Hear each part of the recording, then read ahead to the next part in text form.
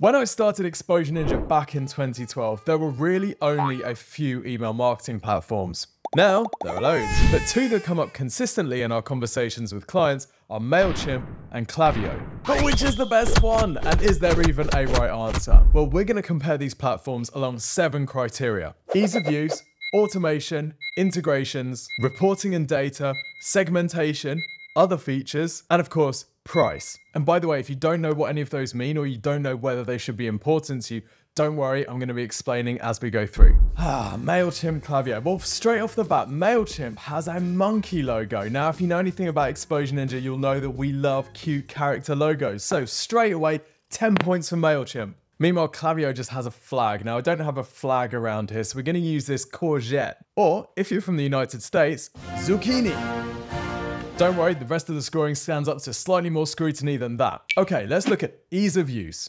We want sending emails to be easy. There's nothing worse than having a piece of software that you dread using because it's too complicated, because then you won't use it and then you won't get the maximum benefit. So which of these platforms is easiest to use? Well, Mailchimp is known for its usability and simplicity, and it has a very straightforward interface. We've got a whole bunch of things on the left-hand side here. This is where the menu is, and each of these has sub-menu items.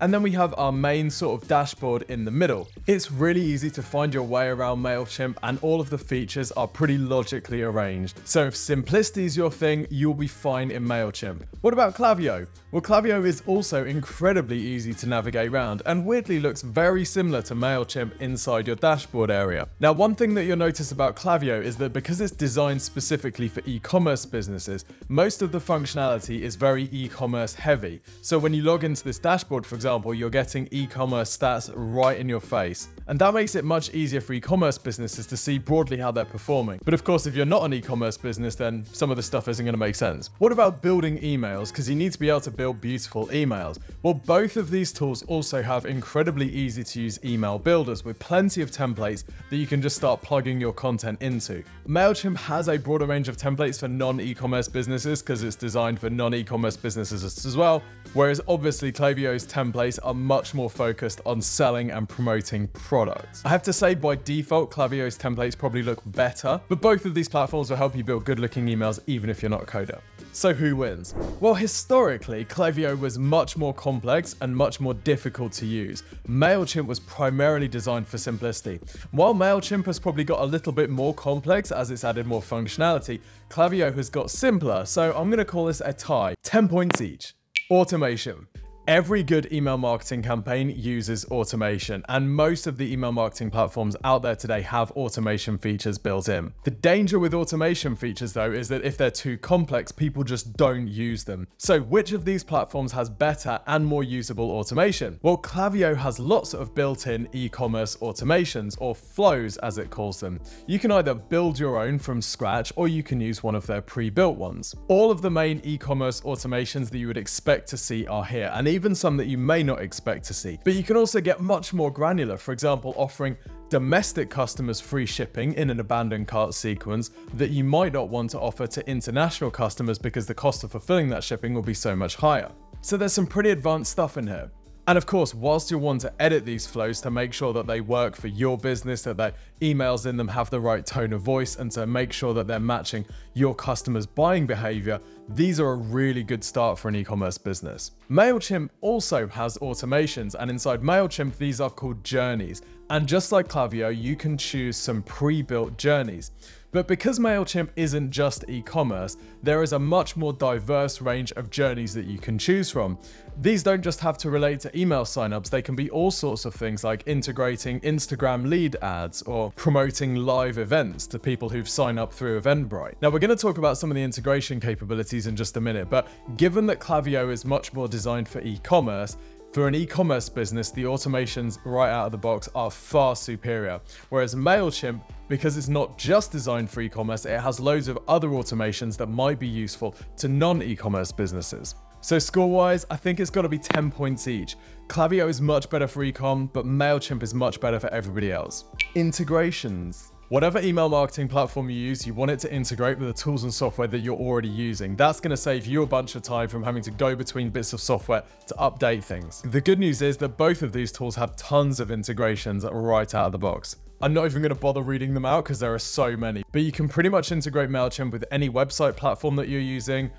Even CRMs, design tools, Google Docs. And then for anything that you can't integrate natively, you can link to Zapier, which gives you integration with basically every other tool on the planet. Now, the same is true for Klaviyo, although as we would expect, Klaviyo's integrations are much more e-commerce focused. And because of that, some of Klaviyo's integrations with e-commerce platforms like Magento, Shopify, BigCommerce, and WooCommerce tend to be much deeper than you'll get with Mailchimp. Now, Mailchimp is also kind of keen to explain that it's a CRM platform. Although to be fair, it does call itself a marketing CRM rather than a sales CRM. Because if you're expecting a platform that's going to allow you to track sales opportunities and move them through a pipeline stage, you're going to be disappointed. What Mailchimp means by a marketing CRM platform is something where you can see your customers' purchase history and the emails that they open. So to call it a CRM really is a stretch. I order a deduction of 0.25 points for marketing puffery. But Mailchimp also has a website builder built in. Yes, you can build your website builder with Mailchimp. Plus 5 points. But honestly, I wouldn't go there. The websites are terrible. Minus 5 points. One word of caution if you're an e-commerce business is that some of Mailchimp's journeys by default only work with certain marketing platforms. So if you're on WooCommerce, BigCommerce, or Magento, for example, you won't get access to some of these journeys that are designed to work only with Shopify. So both of these platforms have a ton of integrations, and you can search on their websites to check that the apps or software that you're using integrate with them. On the whole, Mailchimp has more integrations, but Klaviyo has more and better e-commerce integrations. So we're going to call this a tie, 10 points each. Everyone's favorite topic, analytics. Without analytics, you won't know whether your emails are hot or not. And if you don't know whether they're hot or not, then they're not. So whatever email marketing platform you're choosing, it has to have a banging email analytics. Klaviyo has nailed analytics. You can start off with some overview dashboards, but you can also create custom dashboards to drill into your performance in more detail. If we just have a look at one of the overview dashboards though, you'll see you get all sorts of insight about how your email marketing is performing. And this analytics can be configured to work with any conversion metric you choose. So you can compare the relative performance of campaigns and flows, you can see how much each campaign has contributed, and Klaviyo will even judge your performance good, fair, or excellent. It'll show you some of your top performing metrics as well as your worst performing metrics, and it'll give you a breakdown on email deliverability. And if you want to see pretty much anything else in your analytics, you can do that through a custom dashboard.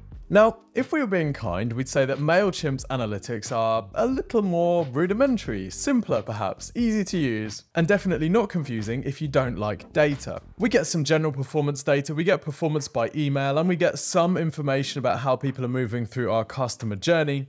There's also some audience data about how many subscribers you've got and how fast your subscriber growth is happening, but this is a clear win for Klaviyo. 10 points to the zucchini. Segmentation.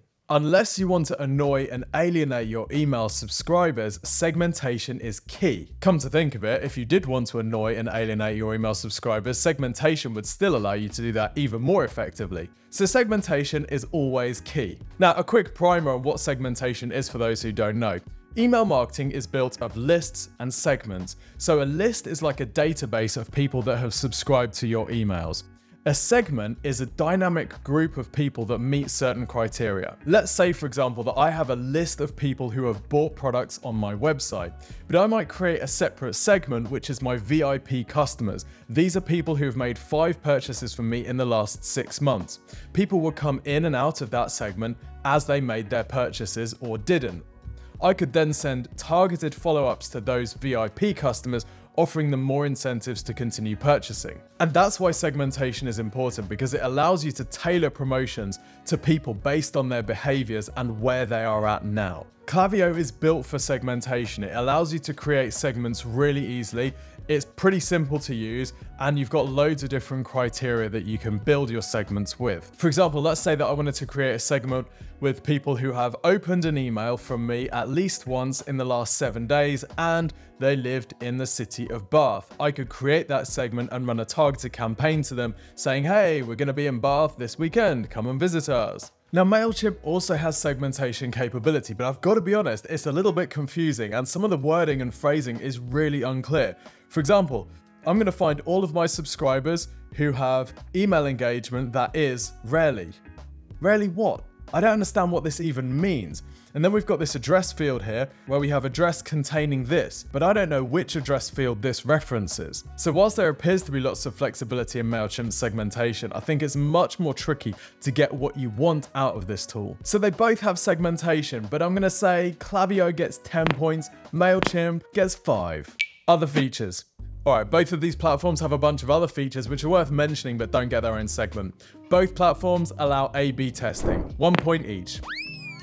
Both platforms have SMS in some of their plans, although Mailchimp only offers it in the US. Klaviyo, however, does offer it in more locations and bakes it in natively to its flows. That makes a big difference in my opinion, so another point to Klaviyo. Mailchimp has built-in AI features. 100 points, we love AI. But don't get it for that, they're not that great. Minus 100 points. Mailchimp has 24/7 customer service, depending on which platform you're on. 5 points for that. Klaviyo has 24/7 customer support by email and 24-hour support by live chat on weekdays. 4 points. Price difference. All right, now we're on the literal money question. How much do these things cost? If we were to compare plans at 10,000 email subscribers, we'll see both platforms have a free tier. Well, if we were to compare cost at 10,000 subscribers, we'll see that Klaviyo starts from $175 a month with email only, or $190 with SMS as well. And that gets you everything that you're gonna need. Mailchimp is a bit cheaper at only $100 a month for their Essentials plan, going up to $135 for standard, which gets you a bit more stuff, and then their premium plan at $350 a month. Now, the Essentials plan limits you to only 4 journey points, which most businesses, if you've got reasonably sophisticated automations, are going to exceed. So I'd suggest thinking about at least the standard plan or above. Now, if you've only got 1,000 subscribers, you're just getting started, Klaviyo starts at $45 a month, Mailchimp at $26.50, or with more than 4 points in your journey, $60 a month. So I think pricing is pretty difficult to call. Neither of these platforms wins necessarily because whoever's the better value depends on how many subscribers you've got. But to be totally honest, the value that email marketing can bring, and particularly with automations, both of these platforms are a no-brainer for the cost. Okay, how do you choose which one's best? You're thinking, Tim, how do I know? Well, let's check the points. Wait, I'm just hearing from the point allocation verification adjudication panel. They're very esteemed and mostly conscious. The Mailchimp monkey isn't even a real monkey. Shocking if true. Deduct those first 10 points. Really, the choice is yours about which platform's best for you. Nah, alright, I'm gonna call it. If you're an e-commerce business, Klaviyo is a much better platform. It has everything tailored for e-commerce businesses. The functionality right out of the box is fantastic, and with some optimizations and tweaks, this can be a really powerful part of your e-commerce stack. And Klaviyo's amazing capabilities as an e-commerce automation platform are one of the reasons that we are a Klaviyo partner. You can click the link below to get a free trial of Klaviyo. It is amazing. If you're not an e-commerce business, then Klaviyo doesn't make any sense whatsoever. Mailchimp is a pretty good option and has loads of the automation stuff that you would expect. I would also consider, if you're not an e-commerce business, checking out some platforms like ActiveCampaign and HubSpot as well. Because if you need, for example, a sales team function, then HubSpot might be a better choice for you. In my opinion, ActiveCampaign has a much prettier and easier to use interface. Hope that helps. And by the way, if you're watching this thinking, wow, there's so much I could do to grow my business using digital marketing, yes, you're right. The team here at Exposure Ninja could also help you. We have this fantastic service called the Free Website and Marketing Review, where we take a look at your website, we deconstruct the things that you're doing well, the things that you could be improving. We then wrap all of this into a delicious 15-minute video, which we send to you via email, usually within 2 to 3 working days. It shows you everything that you need to work on and what you need to be prioritizing over the next 6 to 12 months. The service is completely free of charge. So to apply for this, go to exposureninja.com/review. Now, if you're looking for some SEO tool recommendations as well, then check out this video where I rank some of the best and worst SEO tools.